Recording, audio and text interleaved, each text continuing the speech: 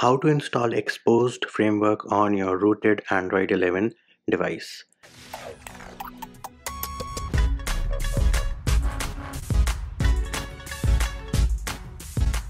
Hey peeps, what's up? Munchie here, back with another video. And in this video, I'm going to show you how you can install Xposed Framework on your rooted Android 11 device. As you can see, this is my Pixel 2 XL, which is running Android 11 right now. Before we start the video, I would like to mention a few things. After installing Xposed, you might have some side effects like Google Apps crashing or certain Google Apps crashing.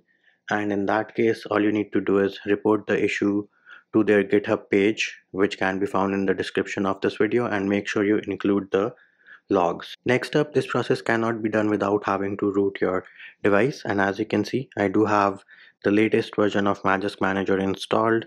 As for Magisk, the build which I'm using is 21.1. I do not have any modules installed right now, and I do have Magisk Hide enabled. We can also check for safety net, and there it is on your screen right now. As you can see, my safety net is already failing. Then all the files which we are going to use in this video are linked in the description of this video, and this is the best combination of the Magisk modules which I have found to be working on Android 11 at the time of recording this video. Things might change down the line, which is why it is very important that you keep an eye out on the pinned comment and make sure you do read it. Next up, we can see what all files we need. So I'm going to open File Manager, and then we can go into the browse mode, internal storage, download folder. Here it is.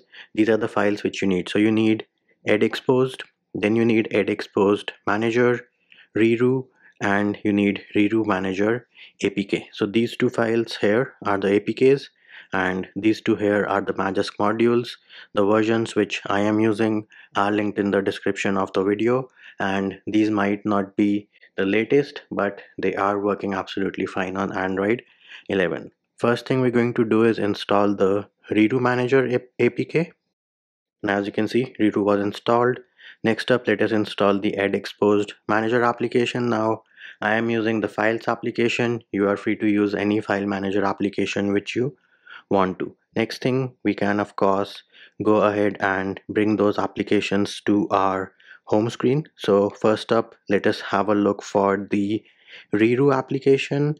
And where is Riru? Here it is, Riru in the building.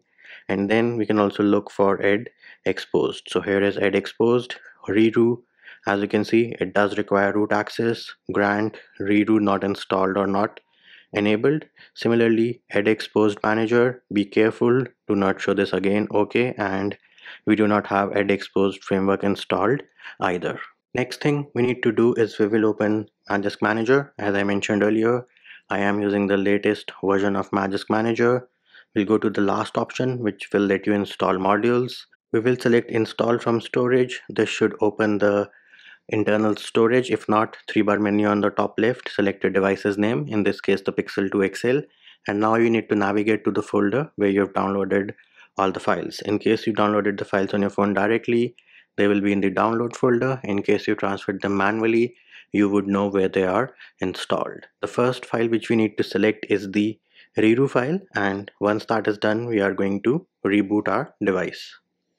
Now, while our device is rebooting, I would of course like to add that in case any of these Magisk modules give you a boot loop, I do have videos showing you how to fix a boot loop caused by a Magisk module, and they can be found in the description and in the pinned comment on this video.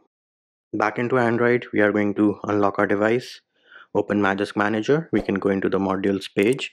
As you can see, Riru is installed, and in fact you do have an update available for Riru. However, do note that the version of EdXposed which we are using in this video is not compatible with Riru version 23.0, so I'm not going to update, or I'm going to ignore the update. Next up, let us open the Riru app one more time, and here it is. You can see everything has changed. Riru is in use, which means it worked absolutely fine. Now in certain cases with some versions of Magisk, you do have to reboot your device twice for Riru to start working.